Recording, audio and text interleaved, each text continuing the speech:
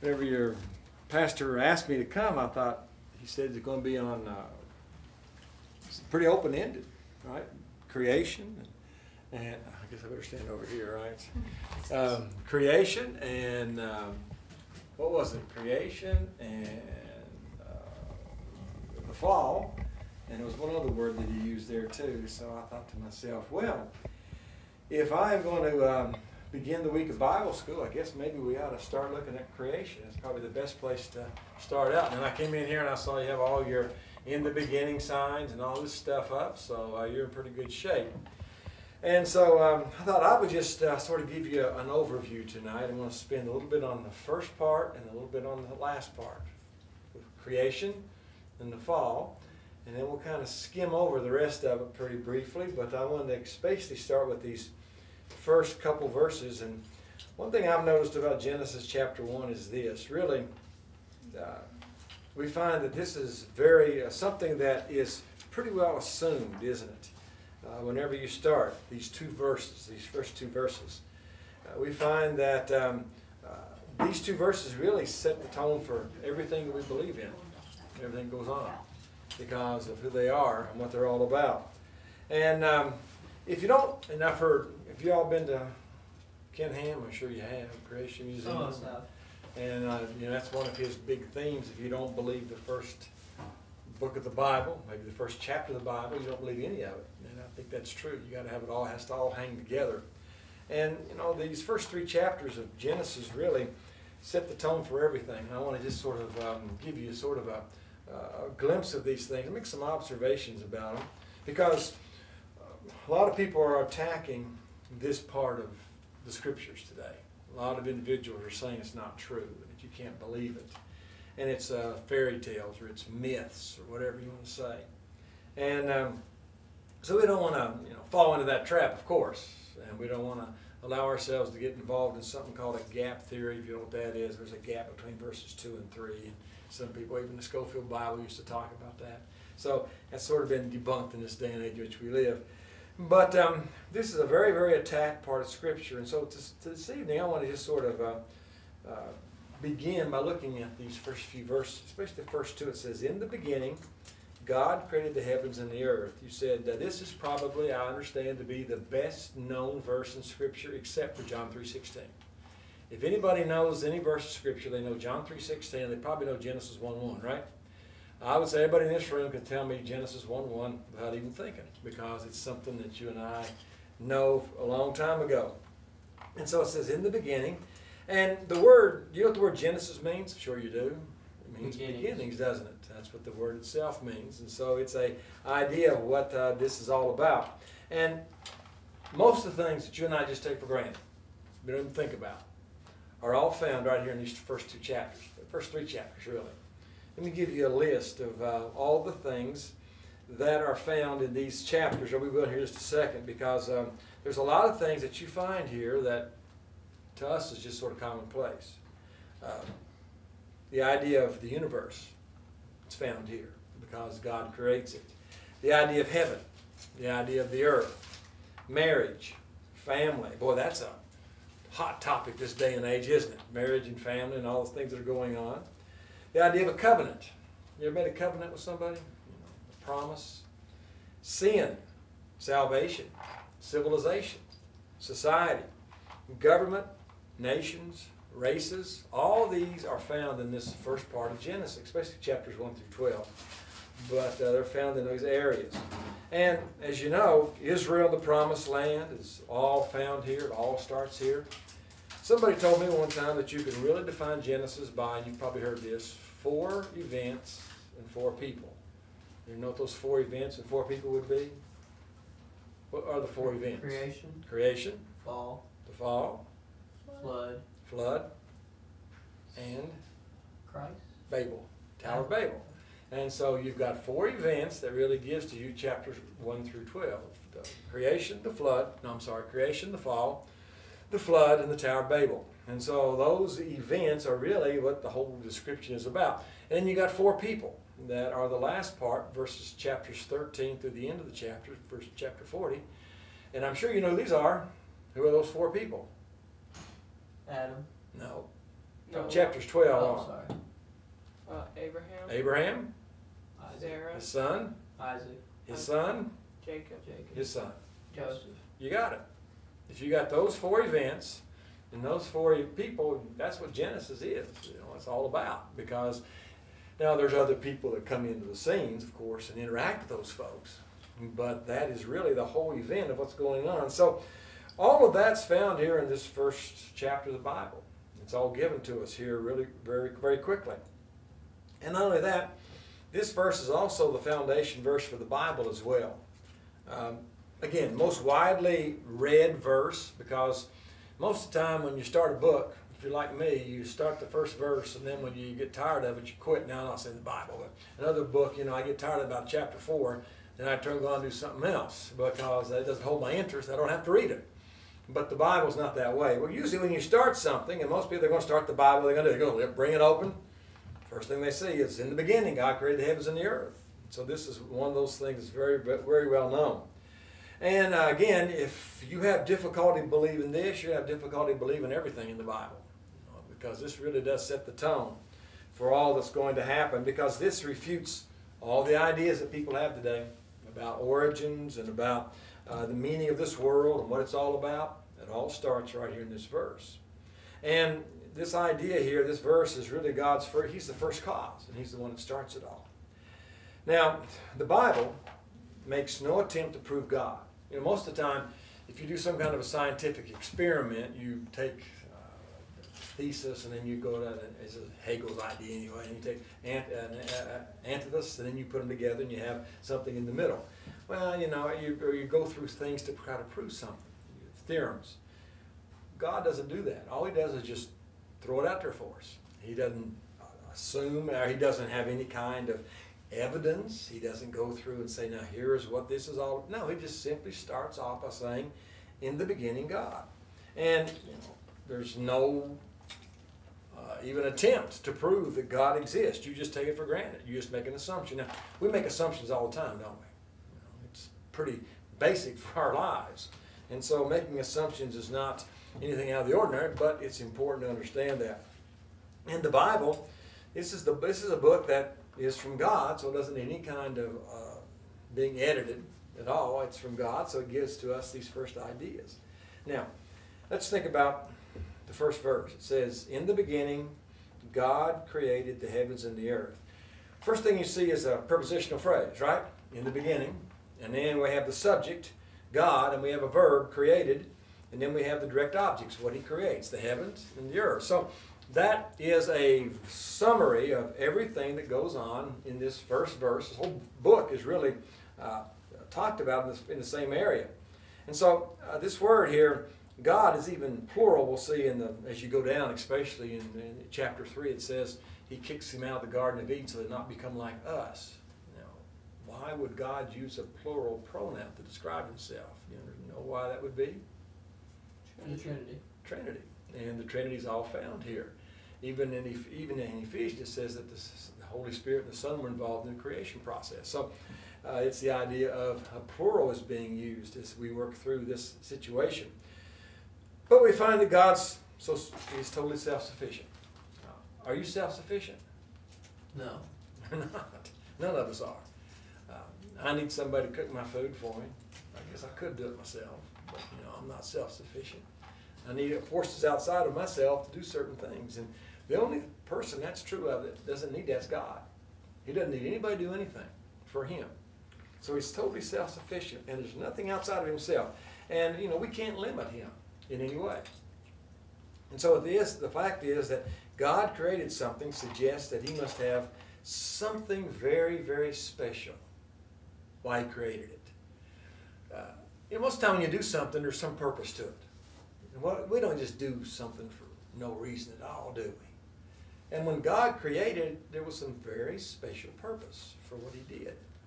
It wasn't just done for in a haphazard situation, but it was done for a very specific reason. That was for His glory. So He would get glory that He does this. Now, only God can create. You ever think about that? Nobody else can create. And you say, well, I can create something.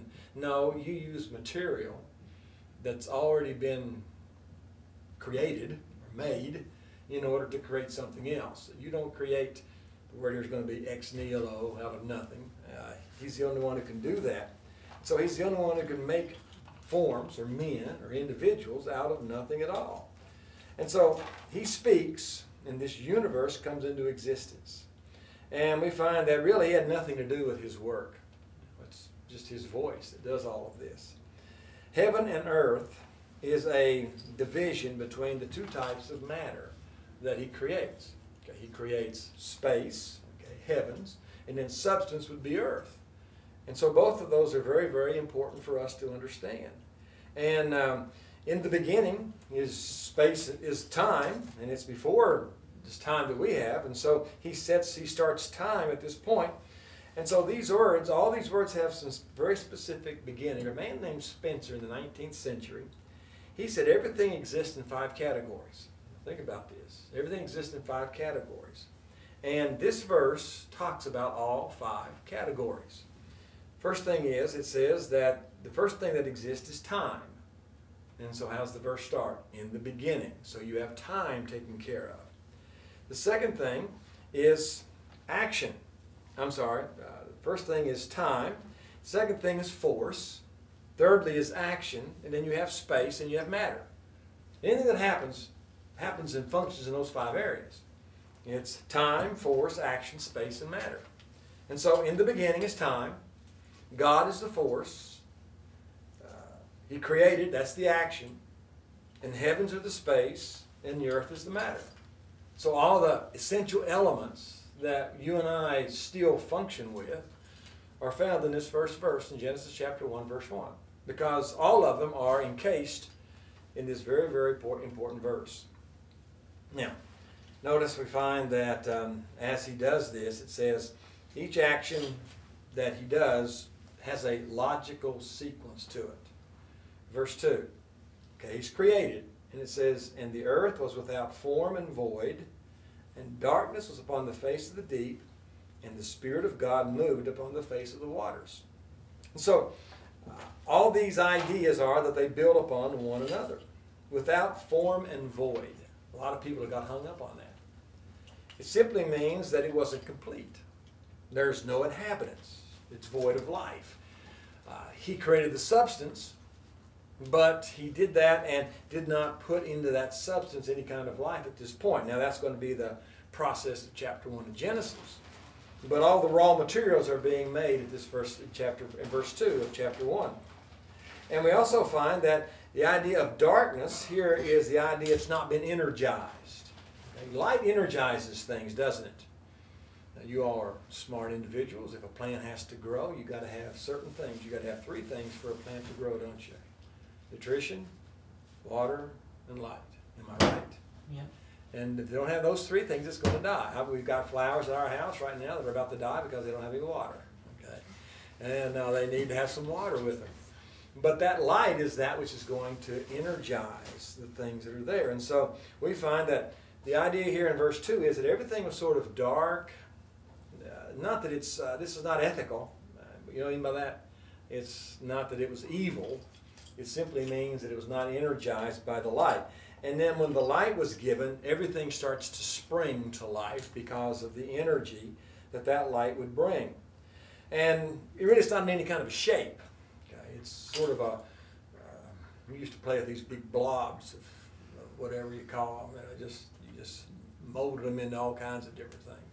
Well, that's sort of what the earth is, and you can sort of see God's hand start to mold this blob of material, the way I view it, into something that's very, very important.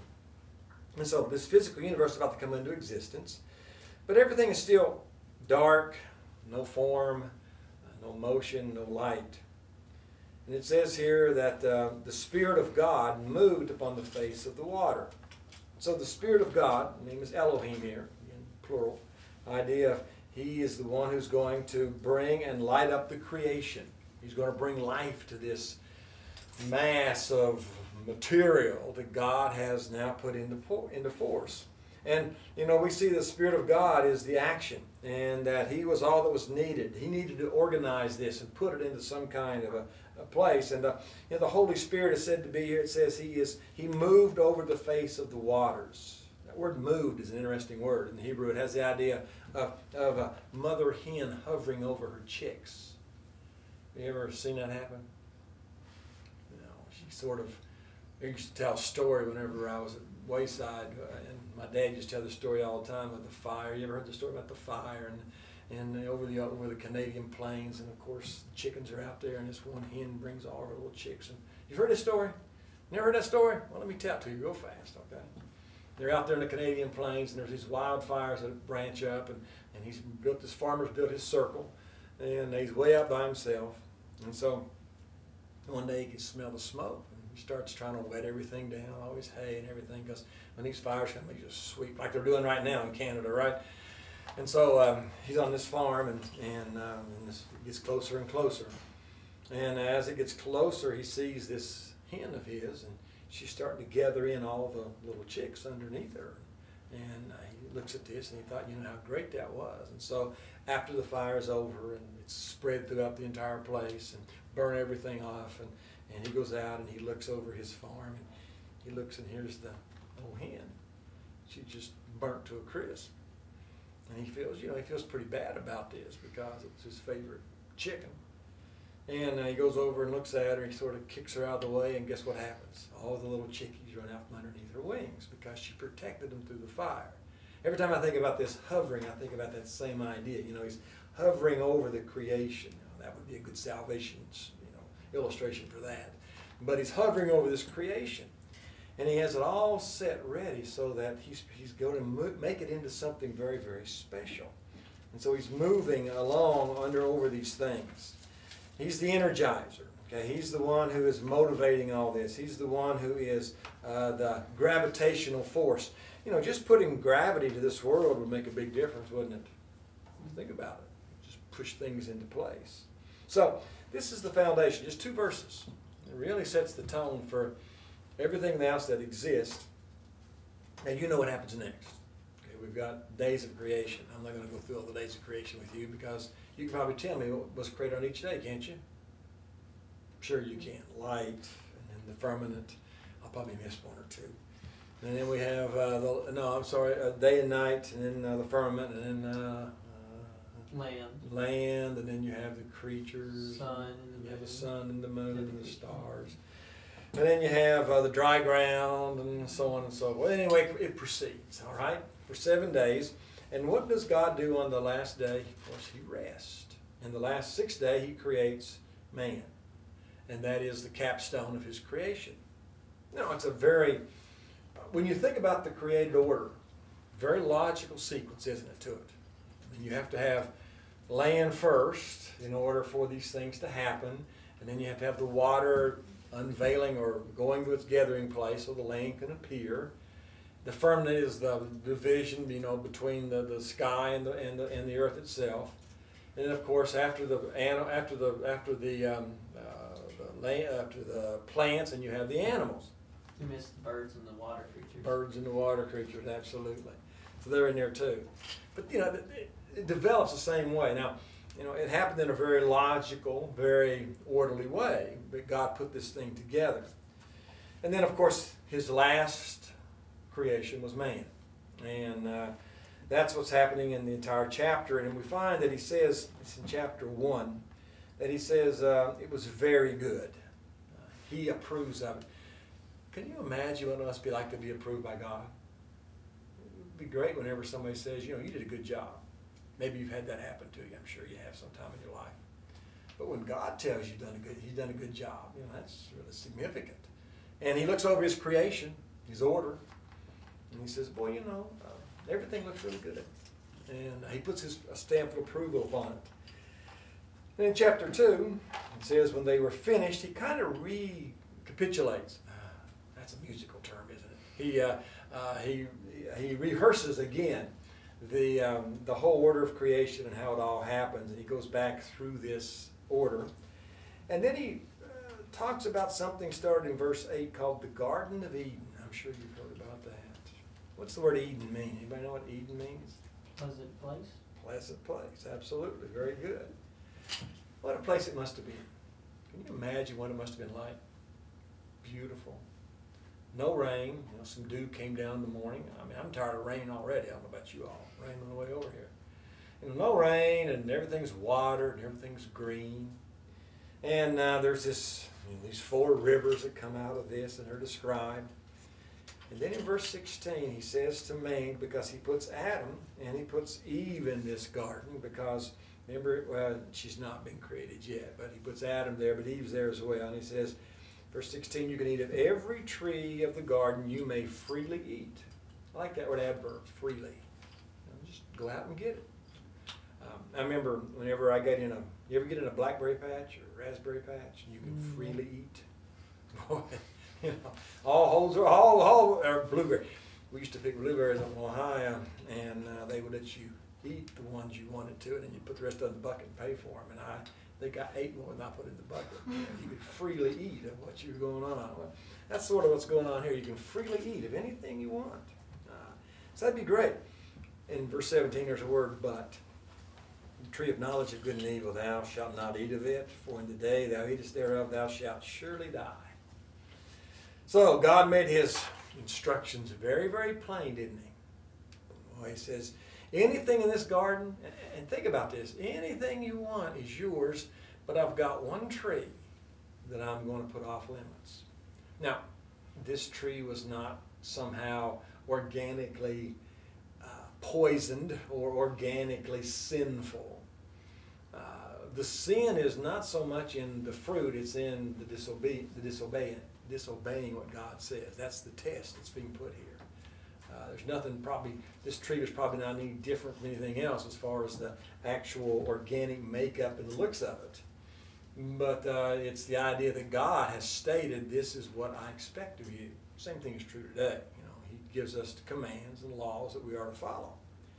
And so, that's what he's done for us. And we find that, he goes down here and he finds that he looks over all these beasts. And it says in verse 18, the Lord said, it's not good that man should be alone. I'll make for him a helpmeet for him. And I formed out of the ground, and he gave he makes, of course, in verse 22, it says he took a rib, and out of the man he made a woman, and brought her into the man. Now, these verses are very important in our day and age, because, we're starting to try to break down everything that God has stated. But the word here is very, very important. And maybe I've told you this before, but I love Matthew Henry's commentary on this, that he did not take the woman from the man's head to rule over him. He didn't take it from the man's feet to have her underneath him, but he took it from his side so he could love and cherish her. And I think that's exactly what should happen when it comes to marriage. There should be that idea of loving and cherishing one another. And of course, when Adam sees her, he's sort of taken back. Can you imagine what Eve must have looked like? What Adam must have looked like in those areas? They must have been perfect in every way. And so, because they were made by God, and they were made in a mature state. And so it says, she's now bone, my bone and flesh of my flesh. She shall be called woman because she was taken out of man. And then we have the verse on marriage. They're going to be together, and they're going to be naked and not ashamed. In other words, there's going to be an openness between this man and woman as they fellowship with one another. But they're going to set up their own house, and they're have their own life together, and they're going to love one another. I just have one little story I've got to tell you about that, and this is the only thing I'll tell you about marriage. This man decided one day that, and this is really to me what love is all about, especially the biblical love that we're talking about. This man is, he's decided that he's going to go and ask his boss for a raise. And boy, he's going to ask him with fear and trembling, because he don't know how the boss is going to react to this. And so, he says his wife that morning, he says, now, honey, today's the day. I'm going to go ask for my raise today. I deserve it. I know I do. And she said, yes, you do. She says, yes, you just go ahead and approach him. And so all day long, he's running around the office, and he's so nervous about things and apprehensive. But late in the afternoon, he finally gets enough courage, and he finally comes to his employer, and to his delight, the boss says, yes, you get the raise. He's elated about this. Boy, it's great to get a raise. I'm sure you all had raises in your life, okay? Maybe you don't work yet, but you know what I'm saying. Maybe you got your allowance raised one time. I don't know. He got a raise. And so he's all fantastic about that. And so that evening he comes home. And when he arrives home, his wife has set the most beautiful table. They have candles that are lit. All kinds, there's something going on over here too. Candles that are lit. And all kinds of things are going on. She had this marvelous feast, all prepared for him. He thought to himself, somebody tipped her off, but I got the raise. And so he thought, that's great. And so he's finding her in the kitchen, and he finally comes down. He tells her the good news, I got the raise. And of course they embrace, and on his plate she has this little card. And on the card it says, congratulations, darling. I knew you'd get the raise. These things will tell you how much I love you. And so he's feeling really good about the meal. I mean, here she is. She's understood and got the raise, and she's telling me this. And so it's time for dessert.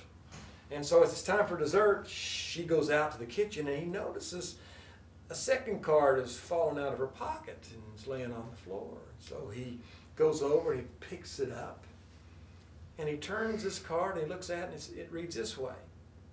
Don't worry about not getting the raise. You deserve it anyway. These things will tell you how much I love you. And of course, the idea is total acceptance. She's going to love him whether he gets the raise or doesn't get the raise. That's really what love is all about. It's not about what we get, but it's how we can help and how we can appreciate other people. And we find that that was a marvelous situation for him because he realized just how much she loved him. Now, they are in the Garden of Eden. Things are going well. Everything is fine and dandy. I mean, can you imagine what the Garden of Eden must have been like? No weeds. Y'all garden, I don't know if you garden or not. No weeds. Go out and pick what you want. Eat what you want. Any of the fruits. Beautiful scenery. Just a marvelous place. And really, if it was not for Genesis chapter 3, think about this. There'd be no need for the rest of the Bible. It could have just stopped right here. Because really, the rest of the book of the Bible is dealing with how God makes things right for us after we messed up. And so Genesis 3 is really the center. I mean, it's a very important point because from now on, everything in Scripture is going to talk about how God made us so we can have a relationship back with Him because we lost it with Adam and Eve in the Garden of Eden whenever they sinned.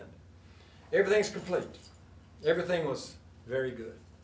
When God puts His stamp of approval on something, it's good. There's no doubt about it. And so we find that there was no problems. And Paul says that by one man sin entered the world. And man was persuaded by sin by someone outside of himself. And we find that he's created an innocence, not perfection, but an innocence. And now he's going to be tested. And I want you to just spend a few minutes here. I want to read these verses to you. And notice what happens. Chapter 3, verse 1. I was reading this to my grandson the other week. I was trying to make the point about disobedience and how terrible it is, right? That's a good lesson for all of us to learn. Now the serpent was more subtle. Isn't that interesting? When I think of a serpent today, I don't think of it being subtle. I think of it being kind of nasty.